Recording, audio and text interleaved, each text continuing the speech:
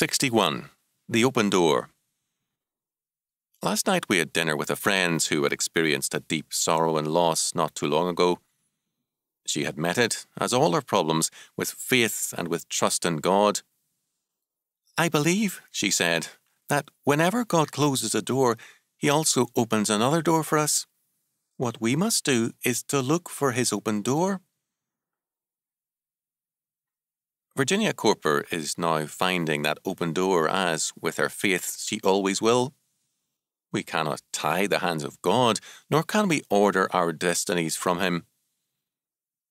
None can stay His hand nor govern His doings. We can, however, recognize the wisdom and the grace of His ways, and the perfection of His government.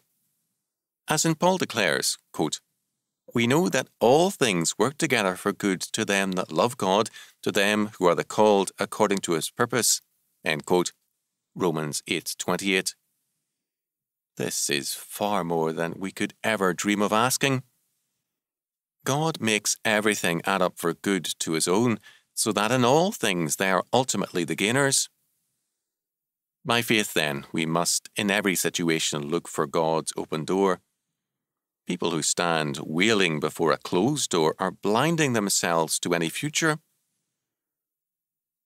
I was not surprised recently at the radical moral failure of a friend who has spent about 15 years living in the past, talking endlessly about a closed door. That closed door was a bad experience, but no worse than most of us have experienced, sometimes more than once.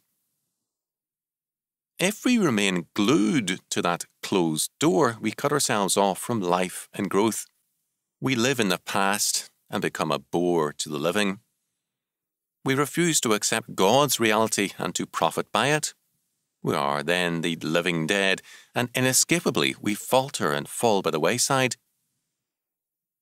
We then forget that the door of God's grace and His prospering hand is always open to His peoples. Quote, "Behold, I have set before thee an open door, and no man can shut it."